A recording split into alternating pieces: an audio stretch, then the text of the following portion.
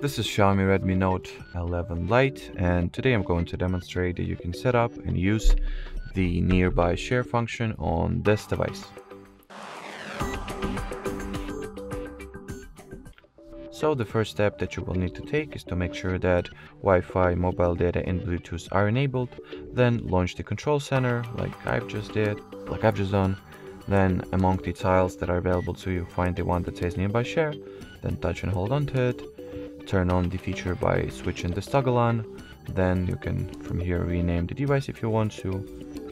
You can turn on or turn off the device visibility and change the data mode that is used for the file transfer. Now I will test this feature out, see how it works. So I will try to, let's say, send the screenshot that I've just made.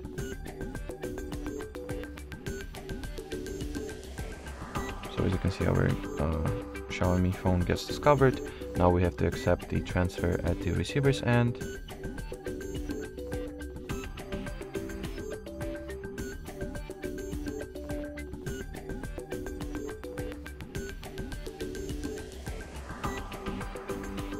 Here it is.